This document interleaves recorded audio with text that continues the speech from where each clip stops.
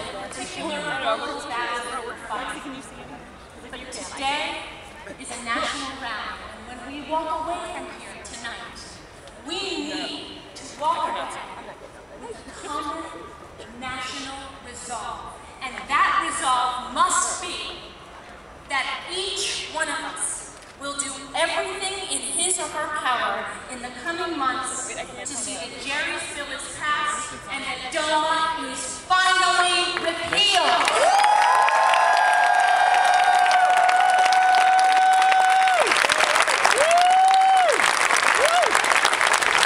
This is a goal that is both lofty and winnable, and it should be our #1 shared priority.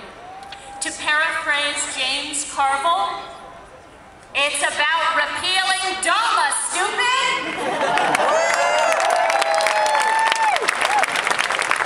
Because even if we manage to pass same-sex marriage in every one of the 50 states, it will still only be of limited value if, for example, I cannot leave my wife my Social Security benefits should I die.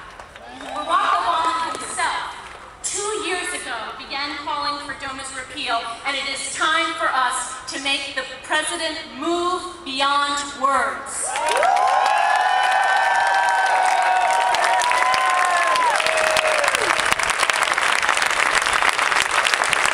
The right sentiment just isn't enough anymore.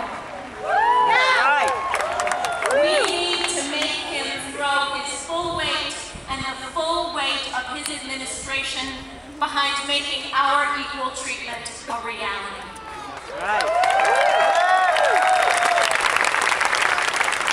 The second point that I want to make has to do with our next speaker, who is Judy Shepard.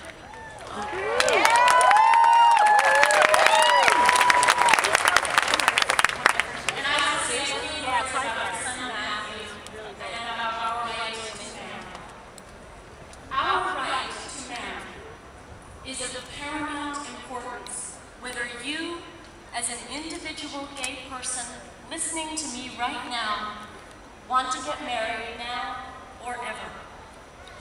It is important because when a country has different laws for different categories of people, it sends its population a message that the different group of people with lesser rights are somehow inferior and less deserving of respect and are in fact not wholly human.